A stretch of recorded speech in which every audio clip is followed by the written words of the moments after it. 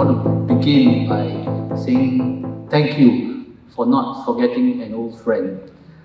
I left NUS after 35 years of service, and I'm glad that I've not been forgotten, and my colleagues have asked me to come back to celebrate and open this year's Festival of the Arts.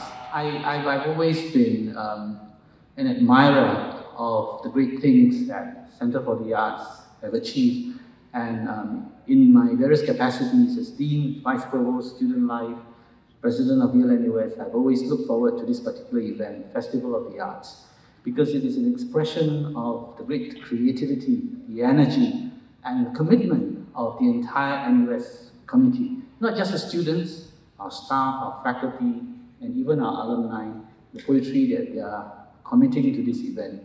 So it's one of those things that I always look forward to, and I'm glad that in ways big and small, the Centre for the Arts and the activities around the Centre of the Arts has become part of the university experience.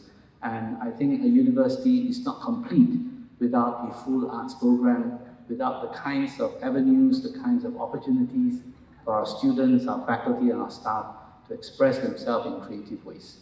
So I'm delighted to be back, and I thank you all once again for having me. And on that note, may I wish this year's Festival of the Arts every success, and may there be many, many more in the years to come. And I'm happy to declare this year's Festival of the Arts open. Thank you all very much.